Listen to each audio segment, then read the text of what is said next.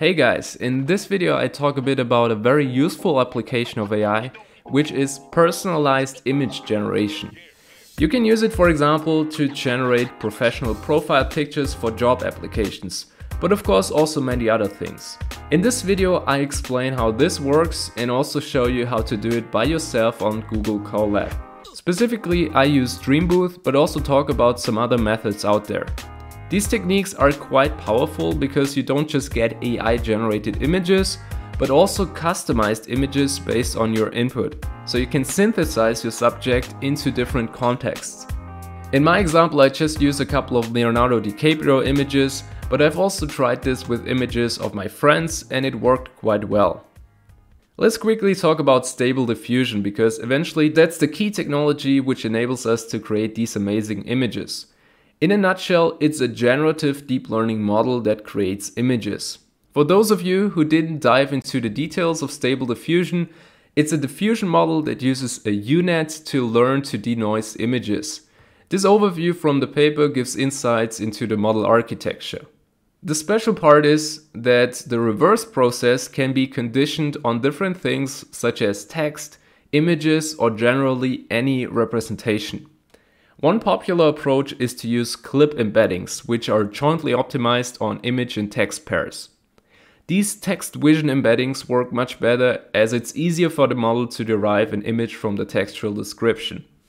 Stable Diffusion is trained on around 5 billion image text pairs, the so-called Lion 5B dataset, and the nice part is that it's fully open source, meaning that the users own all rights for the generated images and it can be used commercially. One additional detail worth to mention, Stable Diffusion doesn't operate on the pixel space directly, but instead uses a compressed representation of the images, which reduces the dimensionality and speeds up the generation.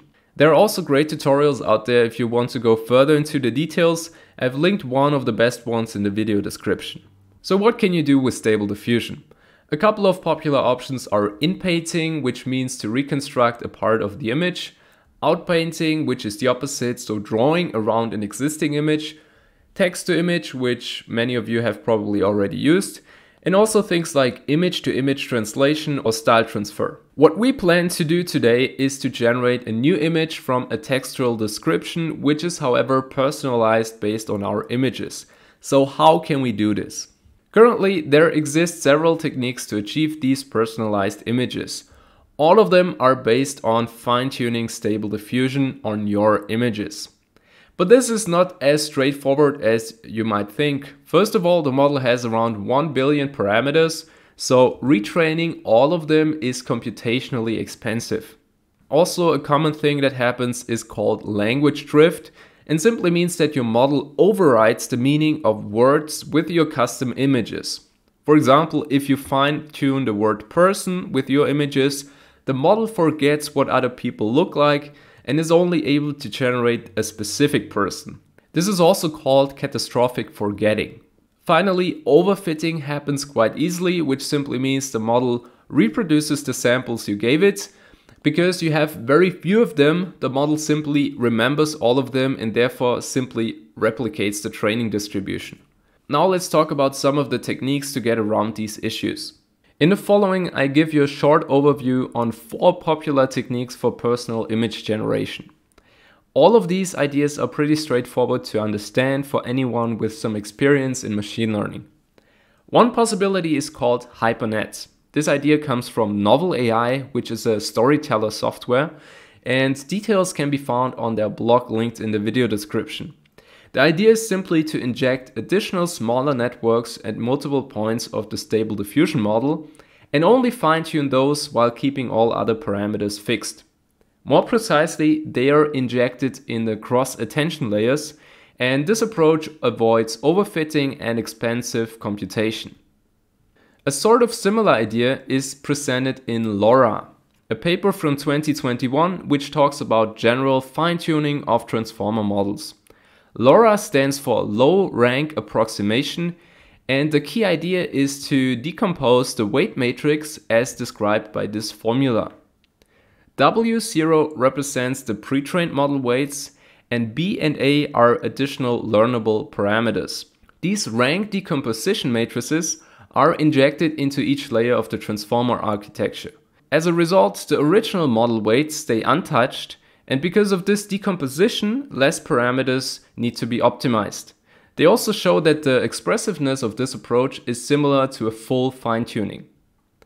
Another recent technique is called textual inversion. This was presented in the paper "An Image is Worth One Word" from August last year.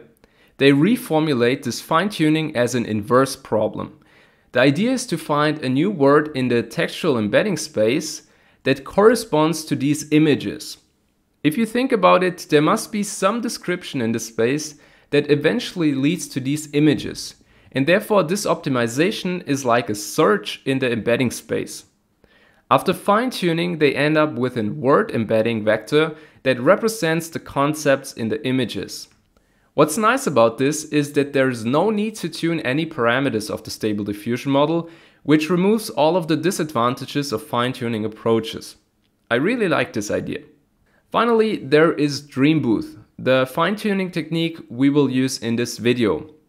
I always find it important to have a deeper understanding of such methods before applying them, so let's quickly dig into the details.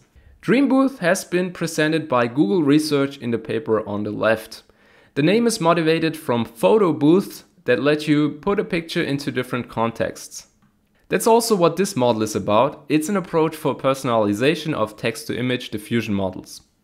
There are two key components in this model. First of all, the idea is to override a rare token of the vocabulary with the concepts in the images. For example, on the left with one of these specific dogs. So it's not just any dog, but instead a, for example, ZWX dog, where ZWX is the rare token. So the prompt syntax is, for example, a picture of a rare token and then image class. On GitHub you can find collections of these rare tokens that can be used, because based on my experience it doesn't work equally well with each of them. The second component addresses the issue with catastrophic forgetting. A so-called prior preservation loss makes sure that the model still knows how other dogs look like. So its intention is to preserve the meaning of a class instead of overwriting it with only one specific instance. To do so, the model first generates a couple of images of the specific class and later during training uses this special loss function inside the diffusion model. The second term here makes sure that the model is still able to reconstruct other dogs by also denoising their images. Dreambooth states in the paper that 3 to 5 sample images of a subject are sufficient to synthesize it in different contexts. Now that we know how Dreambooth works, let's go over to the programming part. A big disclaimer, none of the following code comes from me. Instead, we are lucky that there are already implementations of Dreambooth available. There's also a web UI for fine-tuning Stable Diffusion, which I've linked in the video description, but I prefer to use code. First of all, the code will run on Google Colab, which provides us with a 16 GB GPU as part of the free version. Secondly, we will use the Hugging Face diffusers library, which contains implementations of state-of-the-art diffusion models, such as Stable Diffusion. Then we will use commands from Accelerate, which is another Hugging Face library. It's just like an abstraction library with many features like distributed and parallel computing, and eventually we will just use it to execute the Dreambooth code. And that's the last piece. The actual implementation of Dreambooth can be found in the diffusers library. We will, however, use a forked version of it by Shivam Shri Rao, I hope I pronounced that correctly, that contains a couple of extensions that are not yet merged into the main branch of the diffusers library. Alright, so this is the notebook, and the first step is to run this setup and installation cell. And what this does is first clone this repository from GitHub and then install the content of it and also a couple of libraries like bits and bytes. Bits and bytes will be used to enable execution on these smaller GPUs on Colab free version, because this code usually only runs on larger GPUs, and with a couple of optimizations it's possible to reduce the GPU memory.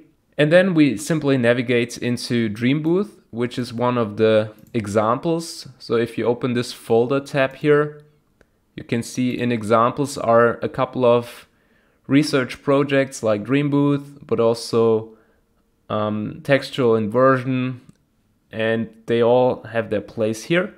And then inside Dreambooth, we have files like dreambooth.py, which we will need. And then finally, we install all the requirements for Dreambooth and then run accelerate config default, which creates this accelerate environment. And that's all we need to do regarding the setup. So the next step is, as I mentioned, the GPU part. So here we can run NVIDIA SMI to check what GPU we have. And here we have a Tesla T4 with 16 gigabytes of memory. And so that's why we need to use the 16 gigabytes version. If you go here, you can see other implementations for even smaller GPUs. So this is the 16 gigabytes one, but you can also run on 12. For this, you will need Xformers, and you can even run on 8 gigabytes. All right, so the next step is to upload the samples. And for this, I create a new directory called images, which will be here. And now I simply grab all of my images, drag and drop them on the images directory, and it will upload all of them. And then those are the sample images. And here I use a little bit more because I realized the image quality gets better if I use more images. All right, so now we can go over to the fine-tuning part. And for this, we need to run this very long command, which executes train dreambooth.py. And for execution, we use this accelerate environment. And now let me quickly explain to you all of these arguments. So first of all, we need to tell the file where it can find our pictures. And this is done by using instance data dir. So that's where we put our samples. And here I've set it to content images, and that's exactly what's used here. Then we have the prompt for our images. And here we use this special token like setwx, for example. And in my example, I simply use photo of setwx person. So that's the prompt that describes what's on the image. Then we need the prior preservation to make sure that the model doesn't forget what other people look like. And for this, we use this argument, which uses this prior preservation loss. And as you remember, there's also a weight parameter on this formula. And here it's simply set to 1. And for this prior preservation loss, we need to generate images. And for these images, we have a class prompt. So this tells us what's on these prior images. And here it's simply pictures of regular people. So it's photo of person. And the number of images we generate is 300. So it will generate 300 images of regular people to preserve the meaning of what a normal person looks like. And the rest is mostly optimization to be able to run this on the smaller GPU. So one is the 8-bit atom, which comes from bits and biases, and it uses reduced precision to reduce the GPU memory. And also another accelerator is mixed precision, which also uses a reduced data type to use less memory. So you can find those here. And the rest is just regular machine learning code like learning rates, number of train steps, learning rate scheduler, and yeah. All right, Colab is already complaining I'm not using the GPU. So let's run this and start the training. So as you can see, all of the images have been generated, and now we run the training code. So we run these 1000 steps. And while this is training, let's quickly have a look at the generation code, which is very simple. We simply fetch the model that was generated after 1000 steps and use this stable diffusion pipeline. And eventually we use one of these prompts to generate images, and then I just save the image. And here I just generate 10 samples for different randomly selected prompts. And while this is still training, let's quickly go over my generation process. First, I have to say that certainly not every generated images that comes out of the model looks great. A lot of times I get very strange eyes for the generated images, and this is a known issue. To resolve it, the trick was to use this variational autoencoder on Hugging Face that was fine-tuned on humans and creates much more realistic looking faces. And I didn't find the option to include this autoencoder in the original diffusers library, that's why I used this forked version from Shivam. The same thing happened when I tried to make the generated people smile.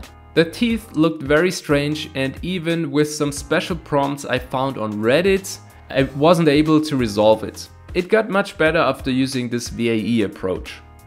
Quite often I get images of people that didn't really look similar to my target. This was an indication that I didn't train long enough. After increasing the number of steps, I got better results. On the other hand, if you train too long, the model tends to overfit, which means it will just generate your sample images. So the key is to find the sort of sweet spot for the number of training iterations. I also found that this really depends on the specific person. For some faces, it took less epochs than for others. Eventually, I started to see some reasonable results after tweaking the parameters over and over again. Besides that, I think the most important thing is, however, the image quality and diversity. In my experiments, I always got better results when using around 10 images instead of just 3. Finally, I wanted some more variation in the background and tried out different prompts like office building, skyline or business to achieve this. The part with designing prompts is a science in itself. No wonder that there are actually job profiles for prompt engineers now. Important tokens I used are certainly close-up picture and suit, but I realized that there are so many other words you can add to improve the results.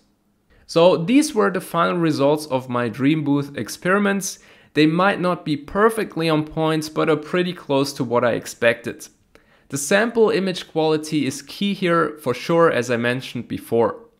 I've seen some videos for further AI-based post-processing that might give these images the final touch.